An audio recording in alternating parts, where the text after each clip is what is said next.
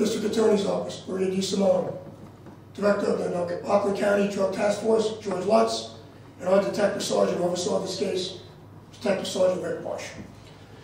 Yesterday, our department, along with the Rockland County District Attorney's Office, Rockland County Drug Task Force, and Rockland County SWAT team, which is called the REACT team, executed a search warrant at 4 Praire Avenue here in the village of Suffern. This search warrant was obtained due to a several-month-long investigation into narcotics activity at this address. It actually started with neighbor complaints, the initial complaints that came in. With the assistance of the Rockland County Drug Task Force, our Detective Bureau used numerous investigative measures to develop a case which led to this search warrant. At 6 a.m. yesterday's date, the Rockland County SWAT team entered this residence on a no-knock warrant and placed the resident, Gustavo Roche, 43 years old, under arrest. After a search of this premises, we located and seized over 60 grams of heroin and cocaine, numerous unidentified prescription pills, an abundance of narcotics packaging material, $57,000 in cash, brass knuckles, an illegal switchblade, and a loaded Glock 9mm handgun, which was reported stolen last month here in Rockland County. Upon further investigation, it was determined that the suspect, Gustavo Roche, was a 6-time convicted felon. These convictions were primarily for narcotics and weapons possession. The suspect was arraigned on these charges and remanded to the Rockland County Jail due to his past felony convictions. Roche is currently charged with criminal possession of a controlled substance, 3rd degree, 2 counts. Criminal possession of a controlled substance, 7th degree, 3 counts. Criminal possession of a weapon, 3rd degree, 4 counts. Criminal possession of a weapon, 2nd degree, 1 count. And criminal possession of stolen property, 4th degree, which deals with possession of a stolen firearm. Additional charges will be filed pending lab results. And I also want to stress a thanks to the community for supporting us on this. This residence is in a very, very good residential community, hardworking people, and a lot of children there. So to get rid of this drug house in there with the assistance of the DA's office and drug task force was priceless. I really want to sincerely thank our DA, Tom Walsh, and his staff, and the drug task force for assisting us with this investigation. Thank you. We're now going to hear from our District Attorney, Tom Walsh. Good morning, everyone, and I'd like to thank the Mayor and the Chief, as well as the Assistant District Attorneys, investigators, and police officers that joined together to protect the people of Rockland County. Unfortunately, in Rockland County, over 2018 to 2019, we have seen a 29% increase in overdoses. Generally in the state, it was a 4% decline. And for the last year, I've been saying we must deal with this crisis. And I'm very happy to say with this fine group of individuals, we've made a step in denting the opioid and narcotic and other drug problems that we have in this county. And what I also would like to emphasize as part of a United Rockland, joining together with the task force and the police department of the village of Suffern, we've managed to stop some drug activity, and as the Chief just alluded to, perhaps help save a neighborhood. And we must ensure that the people in Rockland County feel safe and secure and have a quality of life. And also because we want to stress a united campaign against opioids, I want to thank those police departments and their chief that have joined in the narcotics task force under George Lutz to see how we are going to address constantly the opioid crisis in our county. In Clarkstown under Chief McCullough, Orangetown under Chief Butterworth, Haverstraw under Chief Murphy, and the village of Spring Valley under Chief Paul Modica have joined in our task force, and we look forward to working with those departments in the village of Suffern to ensuring that we have the quality of life and reduce opioids in this county.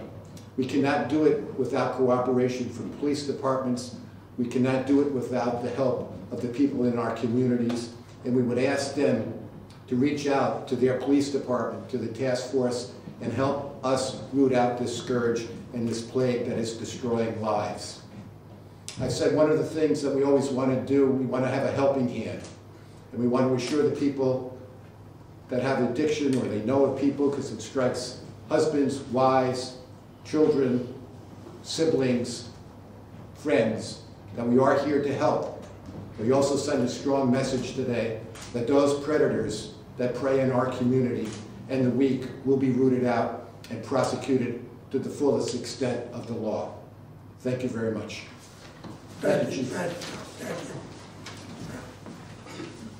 Once again, I would like to thank all of the law enforcement officials involved here, including the District Attorney, the Suffern Police Department, which did an excellent, outstanding job. And once again, I want to urge all of the citizens out there in the village of Suffern, all throughout Rockland County, if you see something, say something. Pick up the phone and call the police department. We can urge you to do that, to help us, to help you. If there are any questions, I'm sure that the chief or the district attorney would like to answer.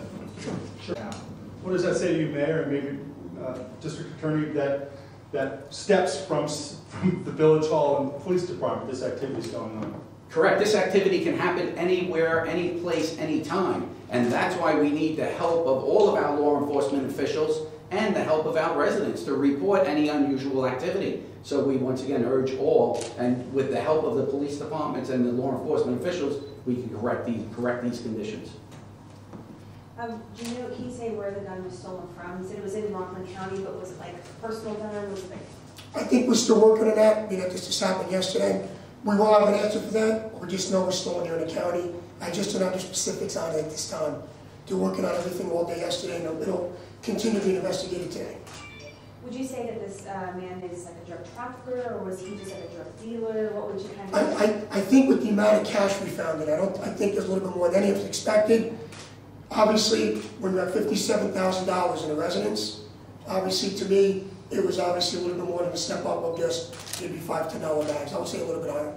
Plus with his past convictions, he's been, charged and convicted of felonies involving narcotics sale and weapons as well. So I'd say probably a little higher. Where does this rank in terms of arrests and drug crime in Suffern's history? I'd say cash-wise, that's the biggest one I've ever seen in my 30 years here and growing up in the village, born and raised. Narcotics amount, I think, will probably be one of the biggest once everything is calculated through the lab and processed and tested. Probably be one of the biggest ones, if not the biggest I've seen in my career. Did he resist arrest whenever SWAT arrived? He did not. The Rockland County React SWAT team had him in custody very quickly. They went in, like I said, with a no-knock warrant at 6 a.m., and there was no resisting arrest charge at that time. Chief, can you talk about the peril, the difficulty of a multifamily home, SWAT team arriving at 6 a.m., you've got families you've got people, residents all around him. Sure. How tricky was that, and what efforts do you take to mitigate those? I think the bottom line is a SWAT team, and Rick Marsh, our detective sergeant, is a team leader on there.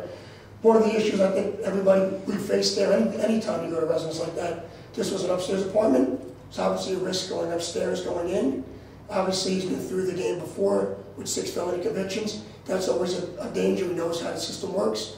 So I think it's more of a danger because you have many more people living in that apartment building at that time, which obviously could have been affected by his actions if he decided to do something out of the ordinary to resist arrest. Fortunately, he did not. Plus the fact that he had a loaded weapon in there as well. Fortunately, it ended the way it did. Mr. District Attorney, what lot of charges here? If you were convicted of all of those, how much time did you spend behind bars?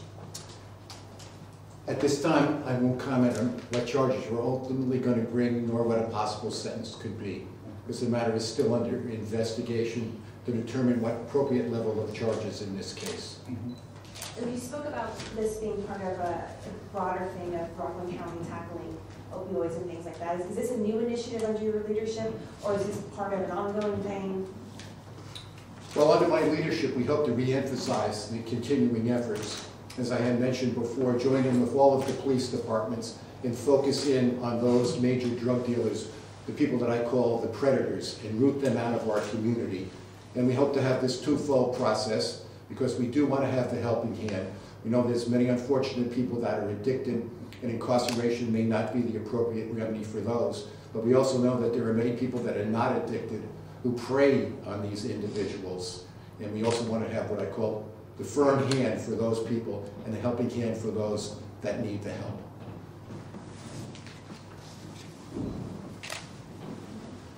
Does anyone have any other questions? Well, thank you, and thank you again. Thanks to all of our staff here and doing an excellent job. Thank you. Thank you. Thank you. Were any of those people, I mean, any surveillance on them as well? The investigator was still working on some other stuff right now, looking at the case is still open. There'll probably be additional charges filed as well. The